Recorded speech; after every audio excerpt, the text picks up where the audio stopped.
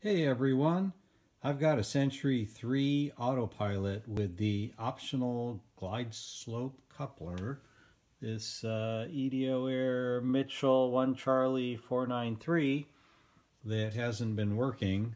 So after fiddling with a few things, I built this little tester so that I could simulate what the airplane does and see if it captures. That's the problem, that it wasn't arming or capturing. So I'll show you the setup here. We're going to need an excitation signal here of 5 kilohertz, 10 volts, peak to peak, sine wave. So we're going to put that into the tester, and then we've got a voltmeter hooked up to the would it be the glide slope voltage, and that's not, the power's not on yet, so you can ignore that number. So anyways, let's just go ahead and test it, and I'll show you what we're doing here. So we turn the power on, then we make sure that we have a positive 1.5 volts coming out of the glide slope indicator off of your radio, output off of your radio for your glide slope receiver. So plus 1.5 volts means that you are below the glide slope and the bars are up.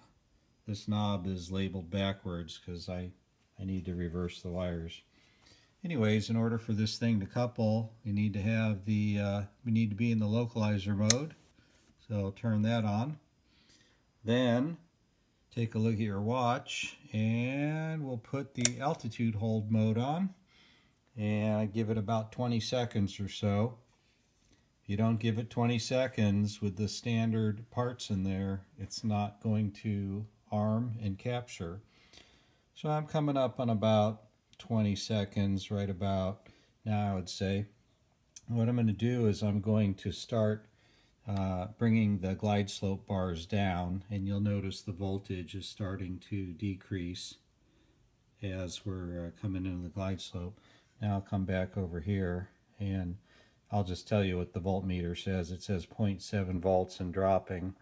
Now it's at 0.6, 0.5, 0.4, 0.3, 0.2, 0.1, and it's coming up on 0 here pretty quick. There's 0. And now we're on the glide slope. So I can't tell for sure if the output is doing what it needs to do to fly the plane down, but I can tell that the capture portion works, and that was the main purpose of this test, because it was not capturing before. So there you go, nifty little tester to check it out. So hope you like this video. See ya.